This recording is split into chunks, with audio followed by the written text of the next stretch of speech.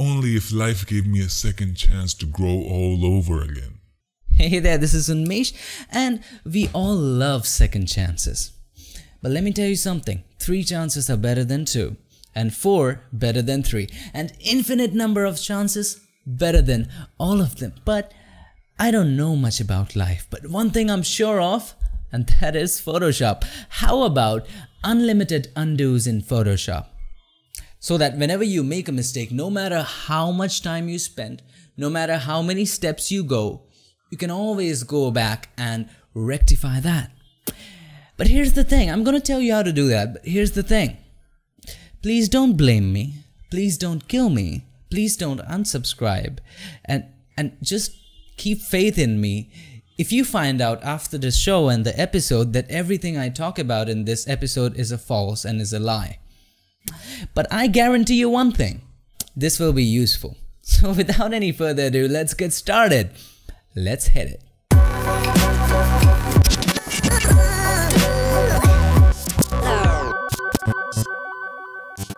If you have ever used a computer before, which I'm expecting you have, you must have come across this function which is called undo.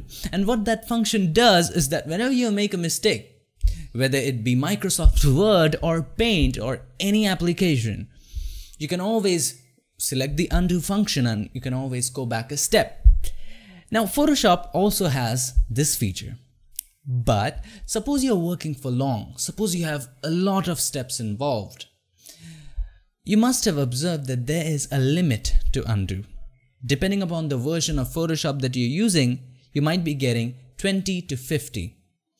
50 is the maximum limit for undo. Suppose you had 1,000 steps in the image work that you did, and you want to go back, say 100 steps. You cannot go back. You have a limit of say 20 or 50. After that, the limit doesn't work.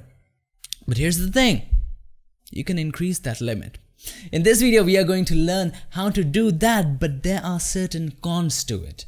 There is a disclaimer to it. So let's first learn how to do that, and then let's discuss what are the drawbacks and what are the negative aspects of doing it. So here I have Photoshop, and to increase the limit, all you have to do, you have to go to Edit, Preferences, and Performance.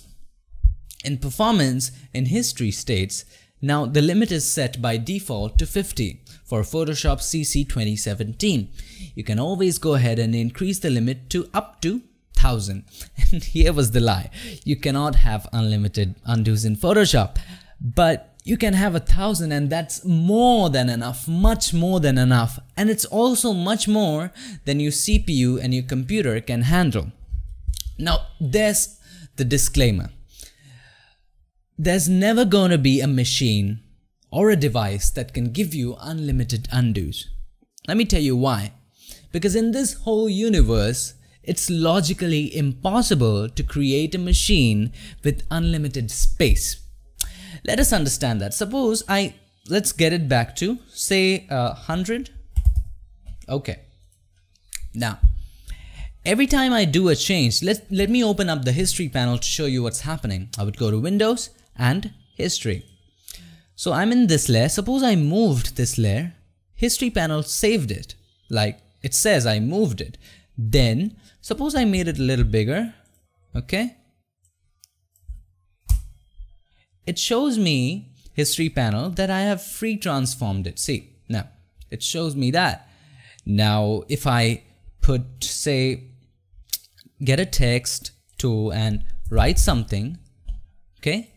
It says me that new type layer. If I change the text, it will say me that. If I go ahead and just rasterize this, and if I put the eraser tool, see, it also showed me that I rasterized it. And then if I take the eraser and erase something, it will show me that even if it hasn't erased anything, but it shows me that I have used the eraser tool.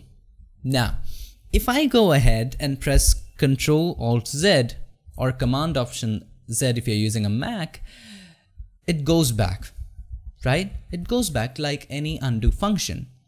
Now, whenever I do a step or an action in Photoshop language, it saves it in the computer, it saves it in the RAM. And every RAM, every computer has a limit.